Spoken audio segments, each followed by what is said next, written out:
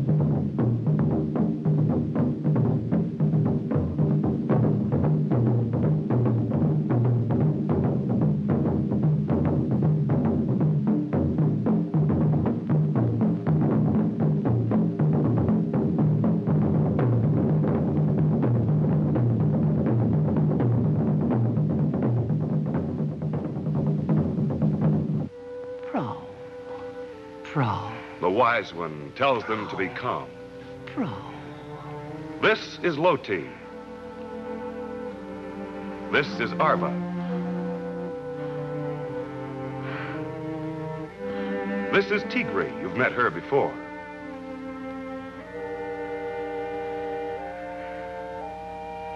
This is Tule.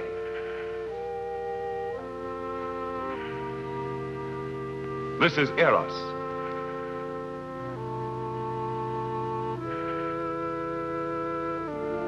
This is Nika. This is the wise one. Old as the moon and wise as the sun. She knows why the young ones dance so restlessly in the light of the full moon. She's telling them the story of the founding of their tribe. She explains that many moons ago, the tribe was founded by Tana, the mother of Tigri. In those days, the women were the slaves. And in Tana's tribe, as in all other tribes, no woman dared question the men. The men needed only to order, and the trembling women hastened to obey. She tells them that when they were small children, they lived deep in the jungle, the young ones of a band of jungle dwellers.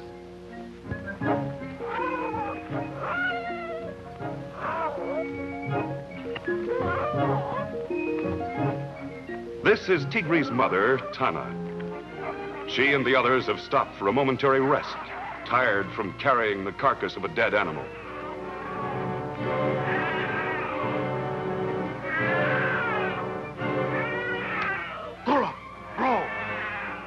The angry leader of the tribe comes back to find out why the women are falling behind. To him, weariness is no excuse. Gora. Tana and the other women wearily pick up the carcass and continue.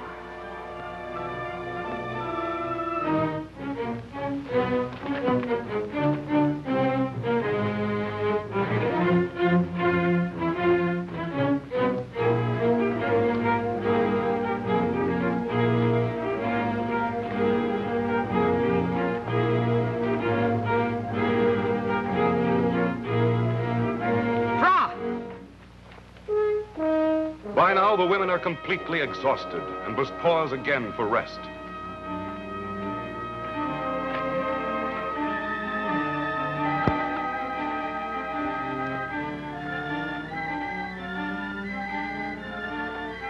Angrily, the leader storms back and yells for them to get going. Bro!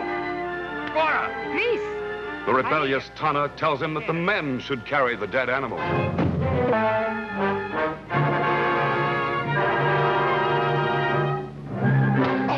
Knocked to the ground, the infuriated, desperate Tana throws a rock at the leader, felling him. Tana immediately realizes that they must flee with the children, or the men of the tribe will take revenge on them. The women quickly gather the children and rush off into the jungle.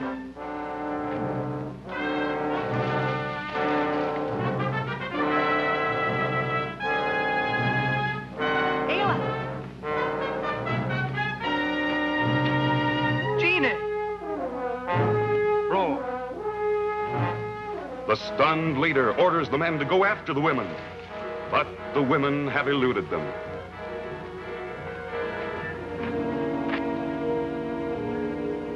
The wise old woman tells them how, as time passed, the tribe prospered under Tana's able leadership, and the little girls learned how to fend for themselves. They all learned the skills of hunting and fishing for their food.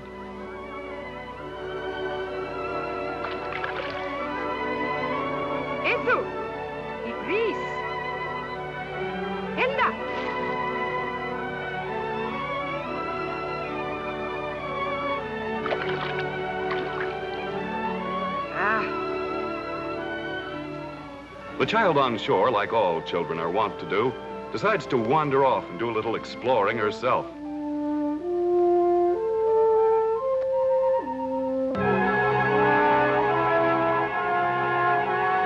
The entire tribe is unaware that they have been sighted by the terrible Gwadi. This 9-foot-tall monster has roamed the jungle for years, bringing death and destruction to whatever he touches.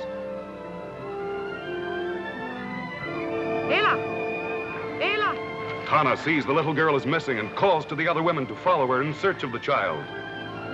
Savage, merciless, possessed of Herculean strength, Gwadi is the most feared thing in the prehistoric world.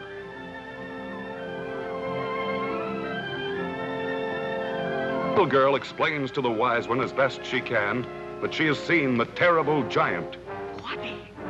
Gwadi! Ela! Eras! Eras! Tule! Ela! Ela! Gwadi has successfully captured 2 of the women and is carrying them off.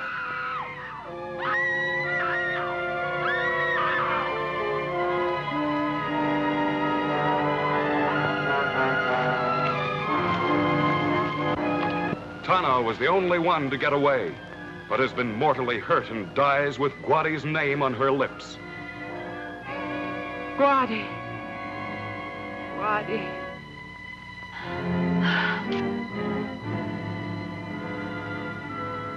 The wise old woman flees with the children. Gwadi! Even now, 15 years later, the mention of the dreaded name of Gwadi still strikes terror in the hearts of these same girls.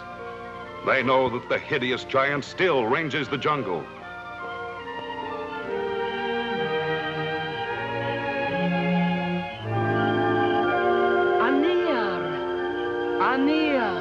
The wise one tells them that they must forget their hatred of Anir, their word for men. The moon is full.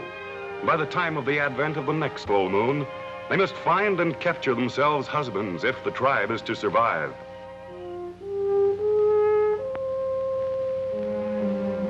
And the next morning, the 6 determined women set forth on their mission, accompanied by one of their panthers.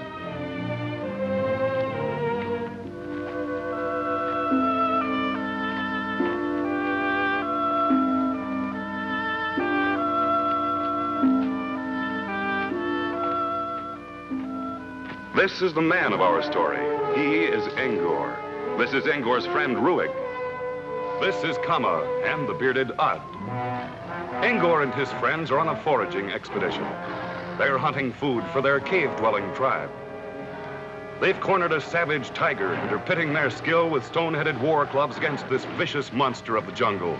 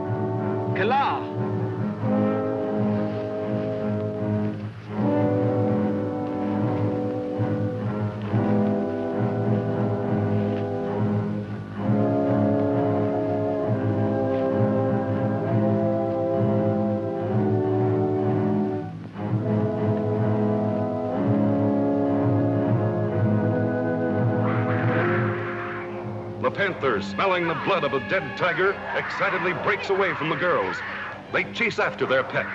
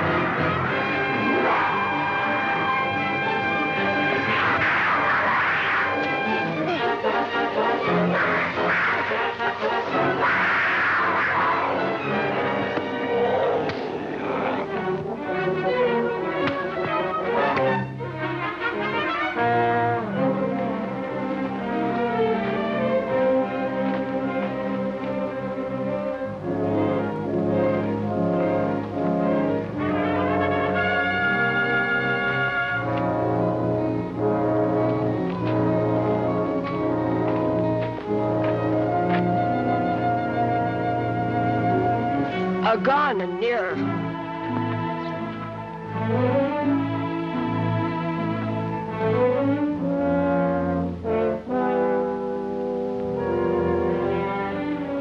Ad uses the sap from a tree to soothe Angor's wounds.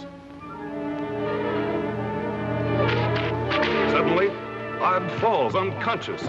Angor and his tribesmen are amazed to see that they've been attacked by members of the weaker sex. Back on!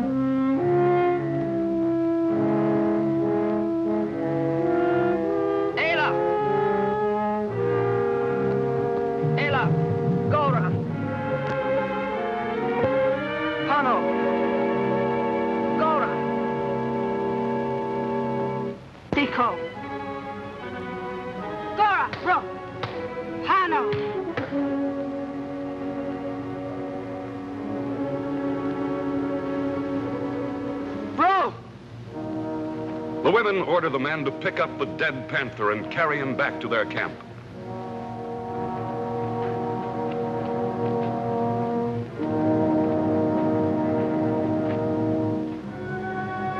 In the meantime, Angor stumbles along through the jungle back to his people.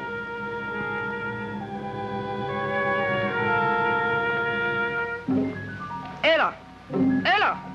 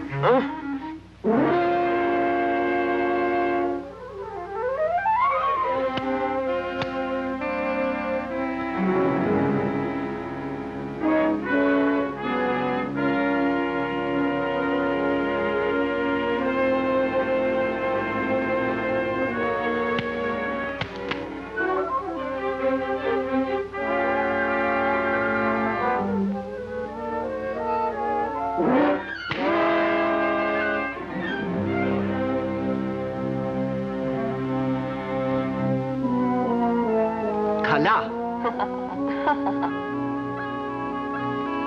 Pano.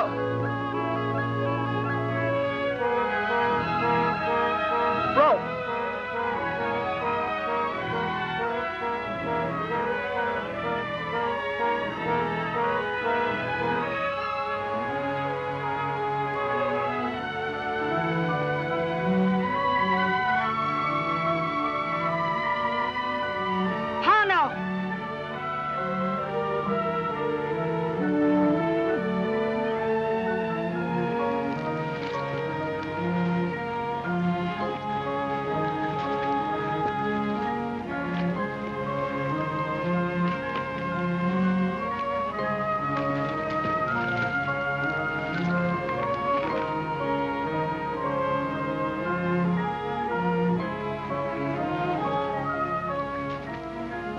What type of women are these Ruig wonders who attack men and live in trees?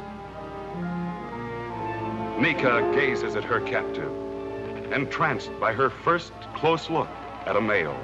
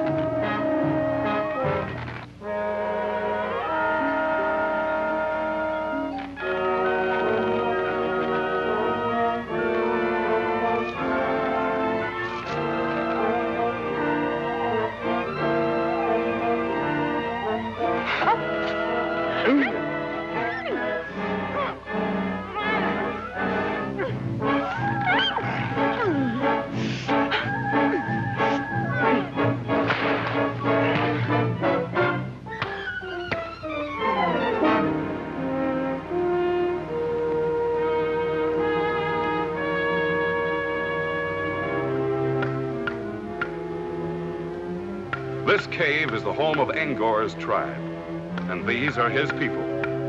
They are mountain people, cave dwellers.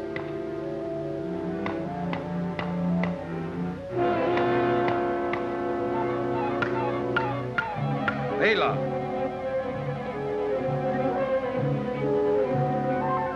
Their leader looks skyward at a soaring vulture, knowing that where the vulture settles, they will find a wounded or dead animal. He motions for his hunters to follow him. Fra.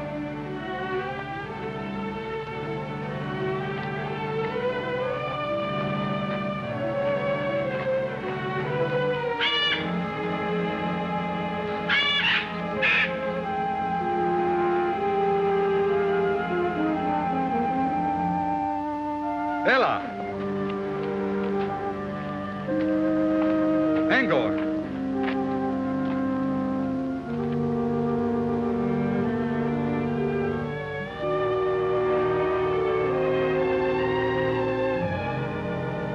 Iko.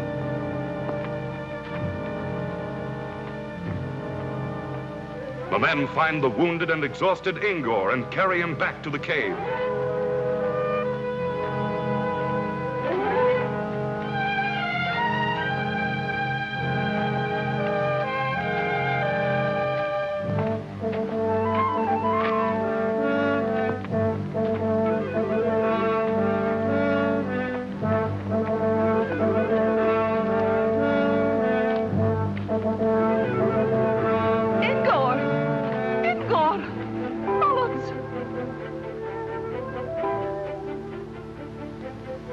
Angor's mother and the rest of the cave dwellers crowd around the wounded Angor.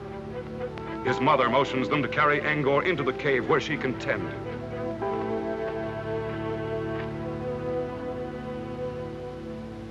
Weeks have gone by, and the leader of the cave dwellers is marking on the rocks the story of the women as Angor has told it to him. Time has healed Angor's wounds, and despite the leader's protest, Angor is determined upon revenge. Angor. Gine.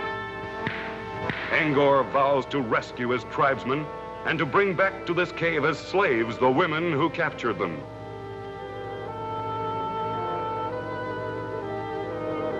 Angor. Angor. Ela. Angor's mother, who knows of the women tribe, points out the right direction to Angor. Oro. She tells him he must cross 2 mountain ranges, that it will take him 2 days' journey to reach the country of the women tribe.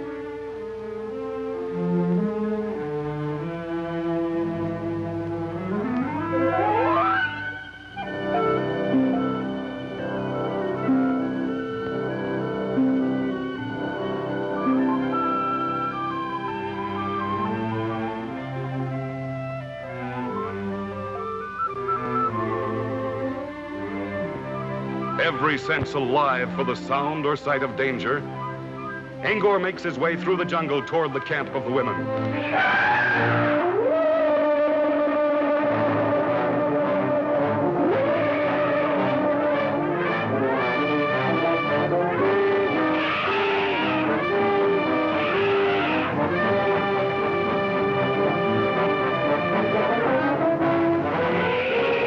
Angor stumbles and loses his weapon, but cannot stop for it.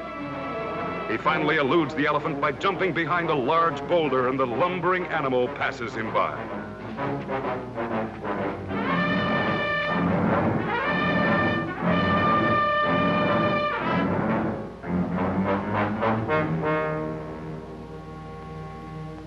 Having lost his only weapon, Angor must make a new club, his only protection against the many dangers lurking in the jungle.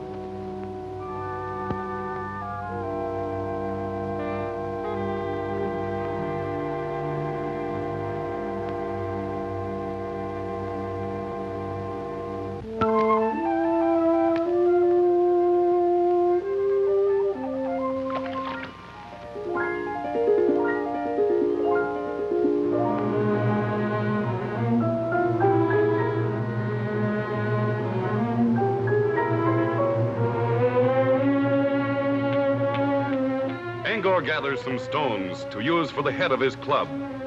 He starts hacking two of them together to make a sharp edge. A spark ignites the dry leaves on the ground, and Ngor is taken aback by the strange, unknown phenomenon, fire. He stretches his arm out to touch it and draws his hand back in pain. He doesn't understand it, but he knows that this new discovery of his has the power to inflict injury.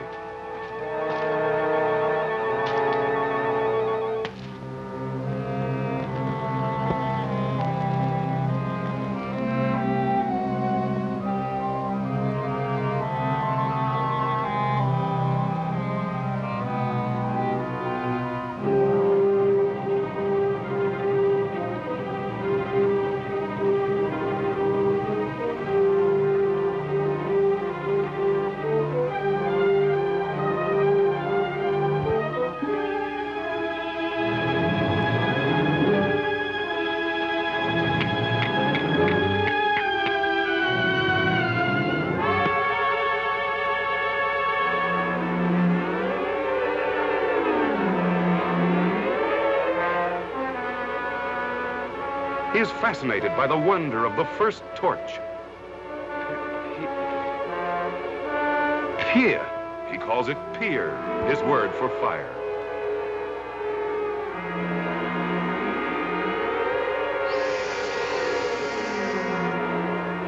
The hiss of a python in the tree startles him to his feet.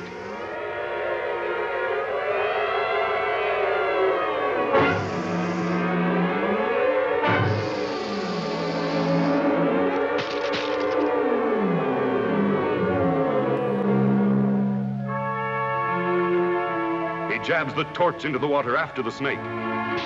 To his surprise, he finds the fire has disappeared. He jabs the torch back again, trying to regain the fire, but it's gone.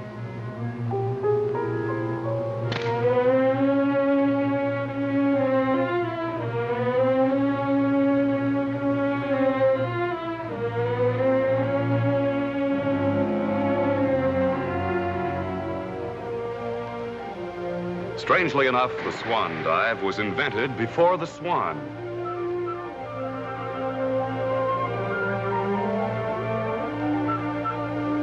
Tigri's jungle women have developed great skill in swimming, and it's one of their favorite recreations. On this night, Tigri, Eris, and Tule are enjoying an evening swim in this jungle pool.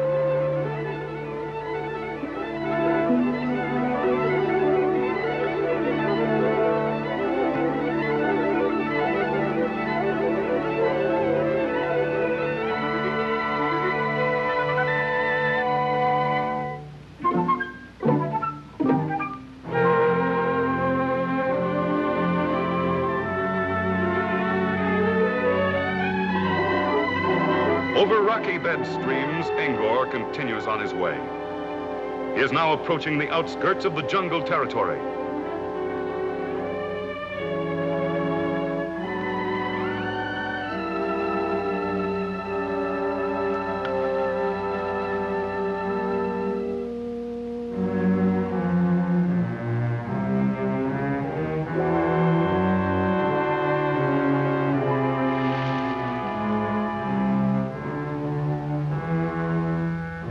Suddenly, he sees ahead of him the huge, giant Guadi.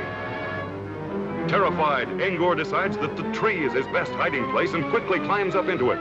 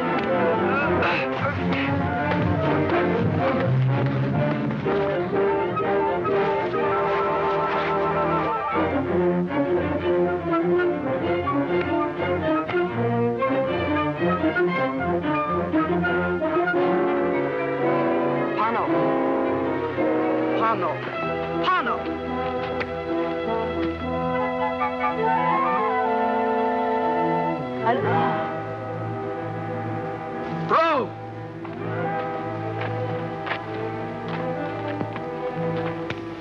Go.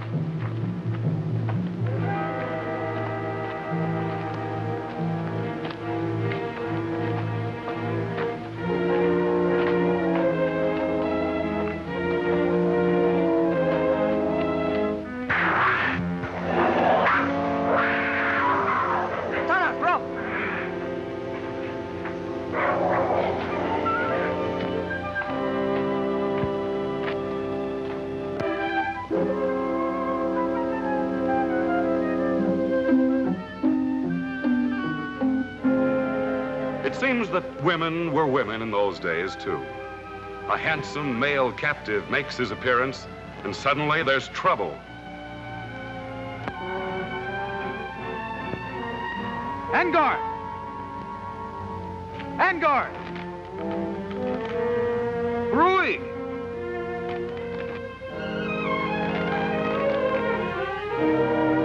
Angor!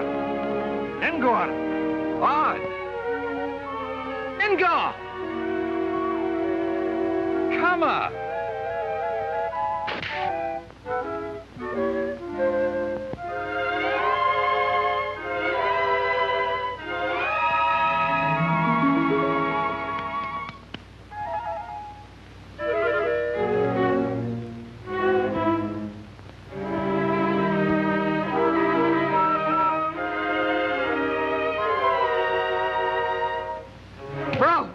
Tigri is not sure yet why she objects, but she wants no interference until she decides whether or not she herself wants him as her husband. Bro! Cora! Bro!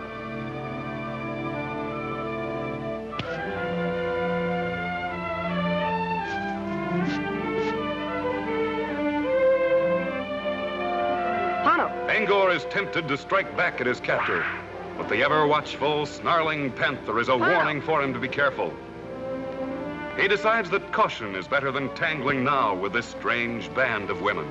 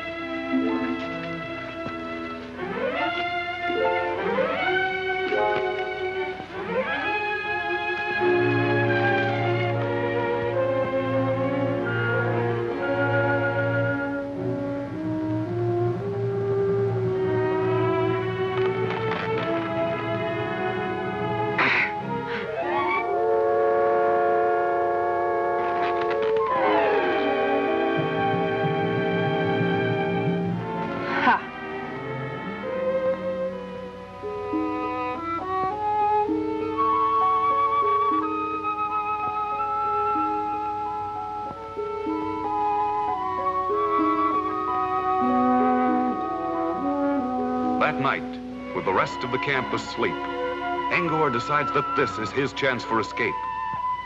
Quietly, he starts to climb down the vine. Now, this is easy, Angor thinks. But he's not reckoned with the ever-alert panther, who evidently has just been waiting for him.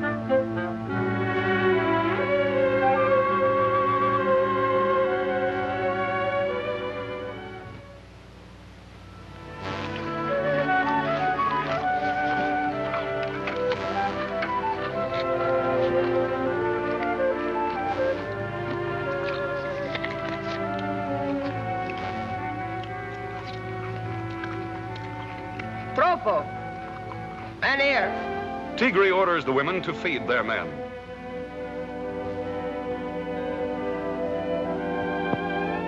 Arva decides that this is a good time for her to make up to Angor and starts to bring him some food.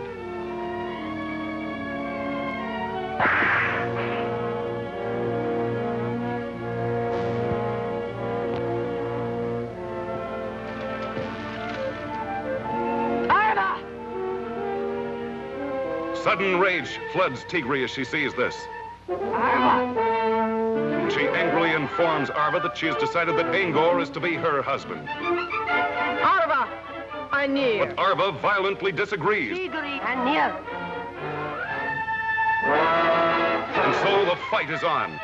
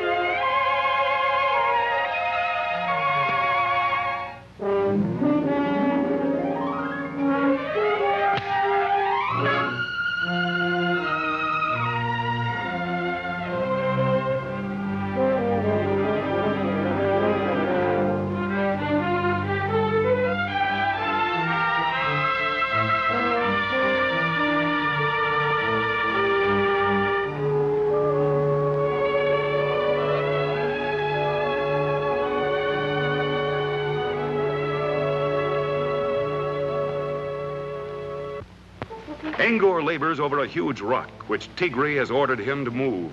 He can't budge it. Tigri shakes her head at the stupidity of men. Angor finally gives up, humiliated by her look of scorn.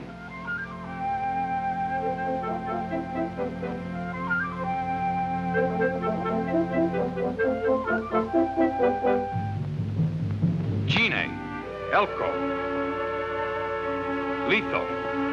He asks her if she is so wise and superior, why doesn't she see if she can move the rock?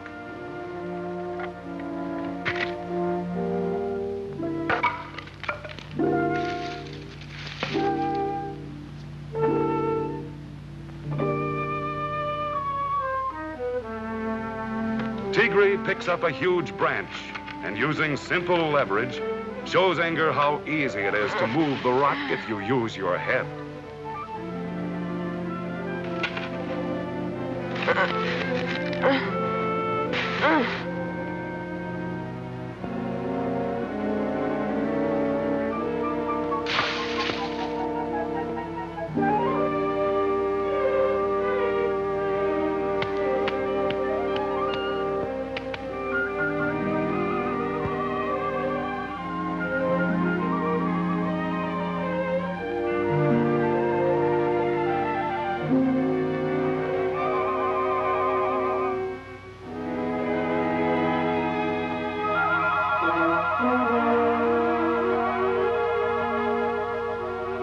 Angor. Tigri. Angor. Tigri? Angor.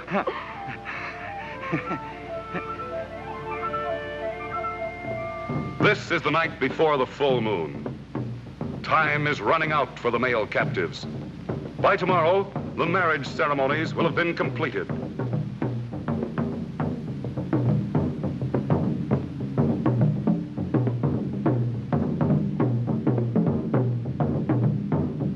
The wise one drums, and the women dance as Angor and the men look on with mixed emotions.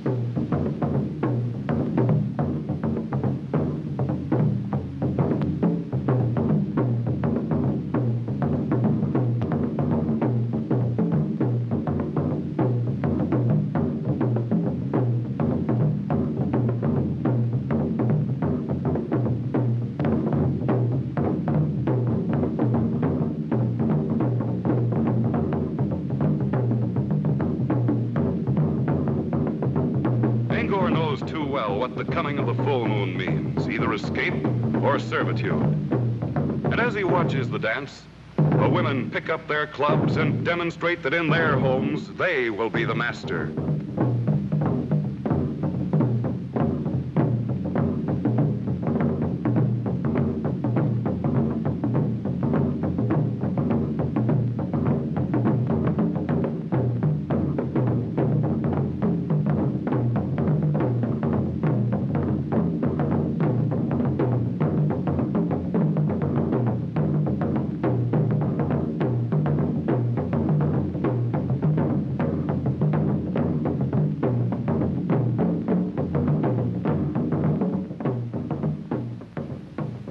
Surrounded by the watching women and the ever-guarding panther, the men sit idly while Ruig, who seems to have a fetish for being clean-shaven, is scraping his cheek with a sharp-edged stone.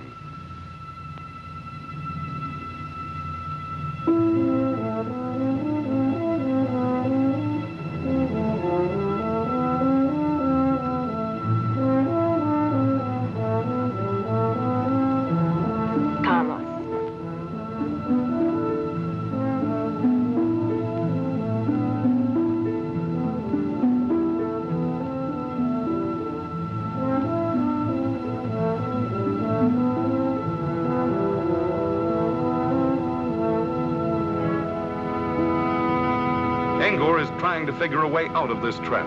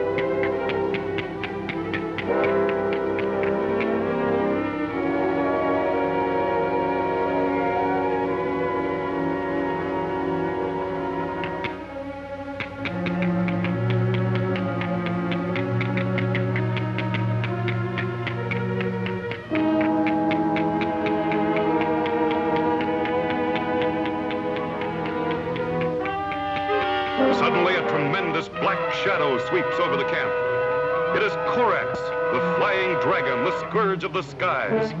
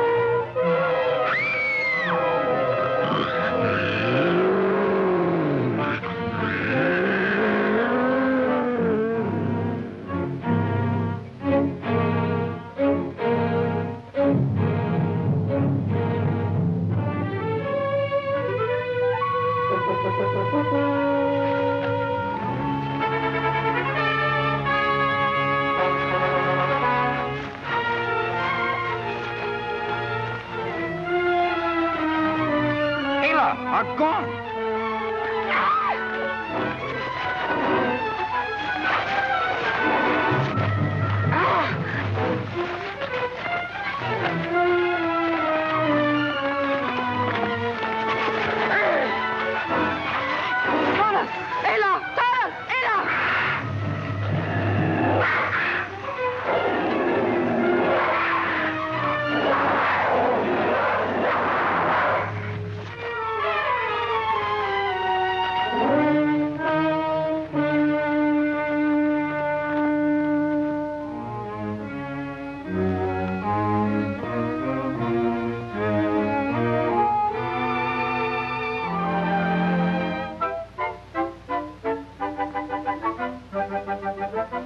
And so the tables are turned. The dominant male is happy and contented. Women wait on him as though he were a king.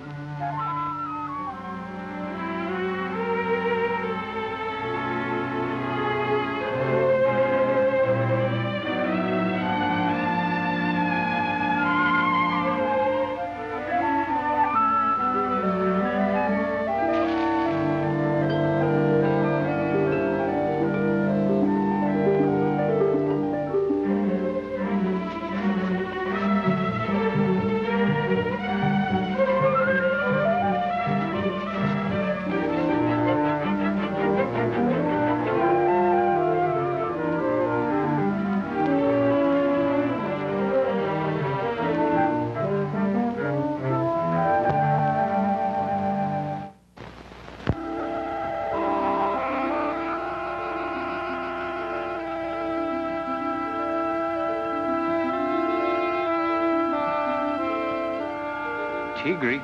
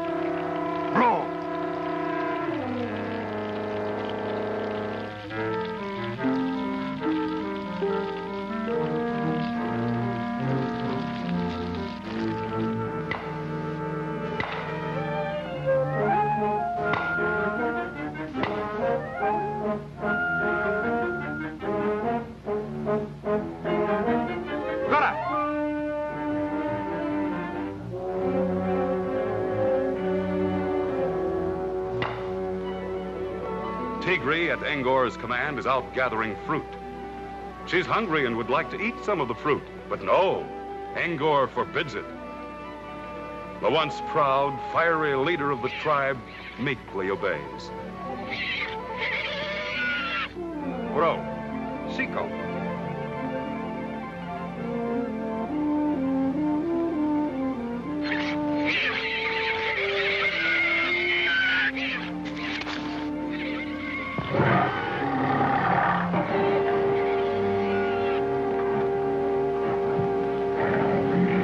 Tigri, hela, hela!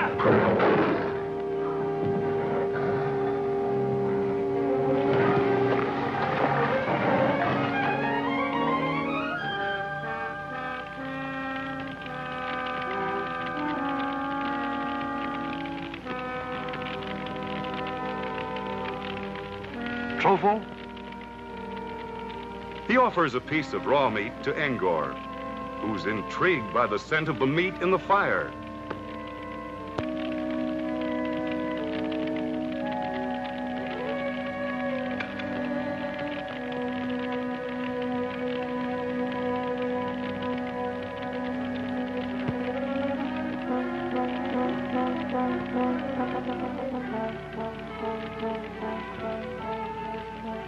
It tastes fine, and he offers some to Kama and Tigri.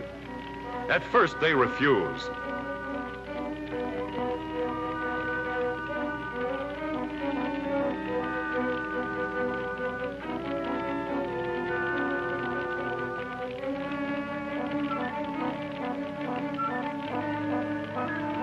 Kala.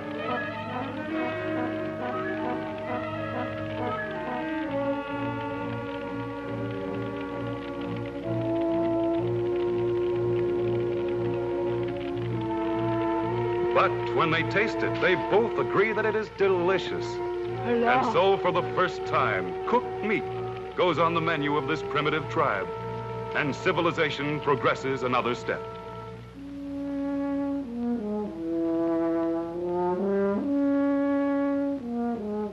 Angor's thoughts are of his home and his people.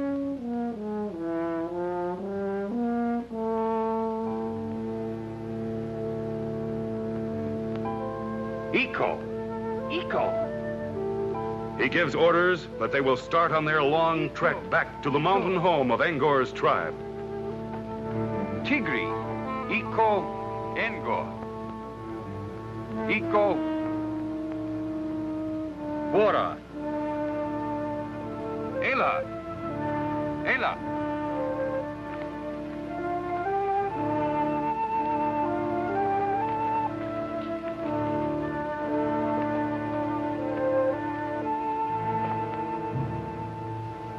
Angor leads them through the jungle, ever alert for the lurking dangers which abound there.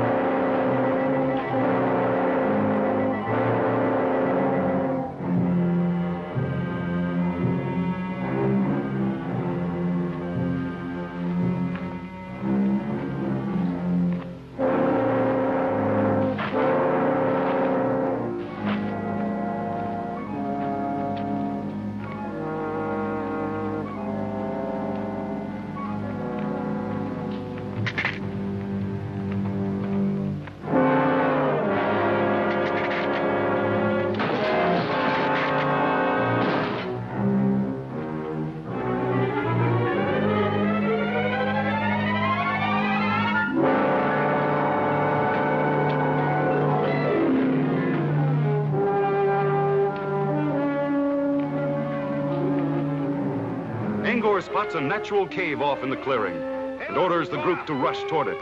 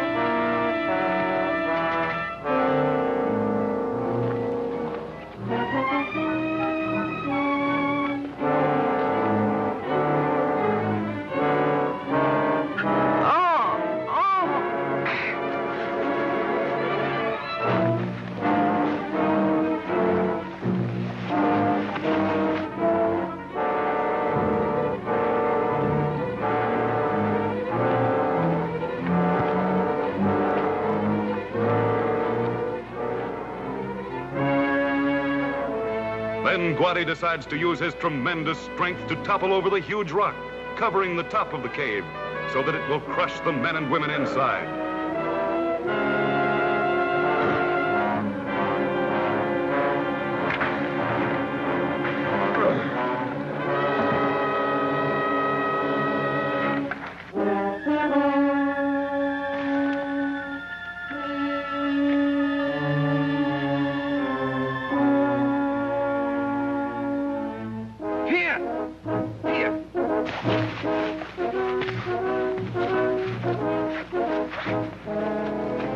Angor orders the other men to make torches.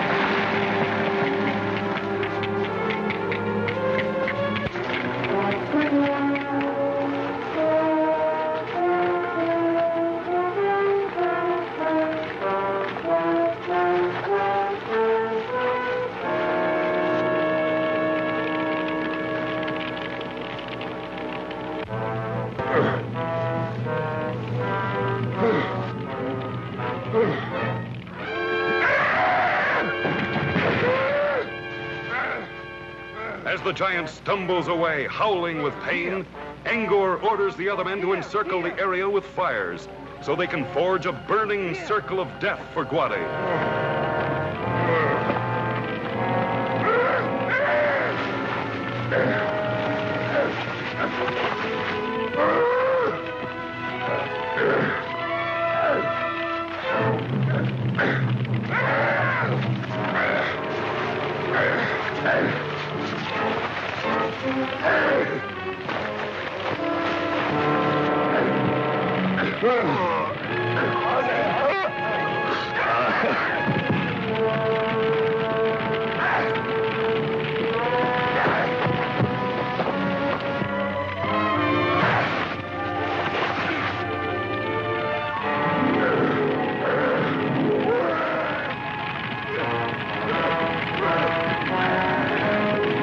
Guadi is completely bewildered by the leaping flames and terrified by the fire.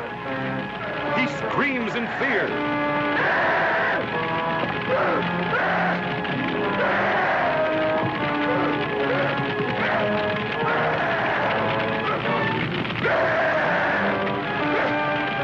Angor finds himself also trapped by the encircling fire and sees that his only escape is to go over it.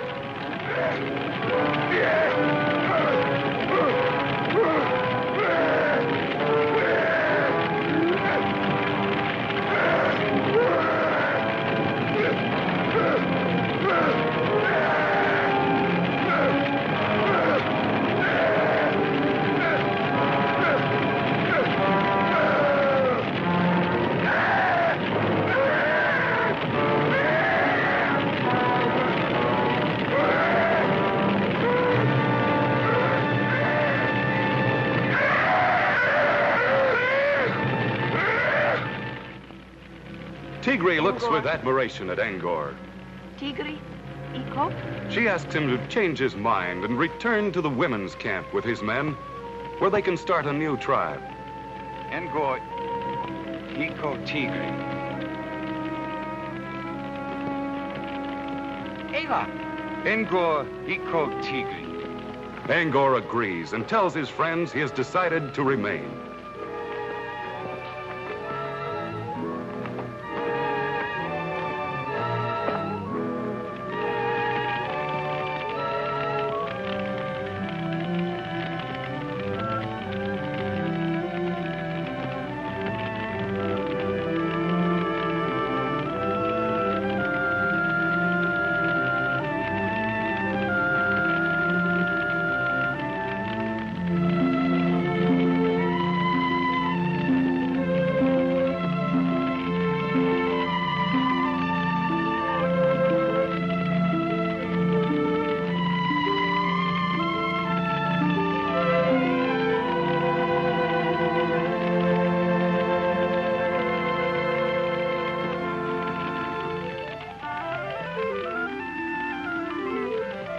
The wise old woman is happy as she sees the pairing off of the couples.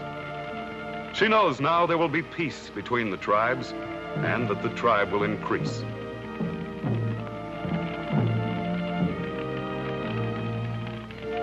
She motions for Ngor and Tigri to come to her. Ngor, Tigri, vamos.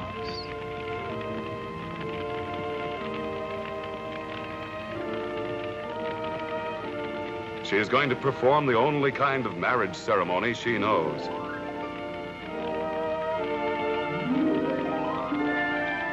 With the blending of their blood, Ngor and Tigri's marriage is completed. The first of 4 marriages to be celebrated that moonlit night, as the women dance the marriage ceremonial to show their happiness.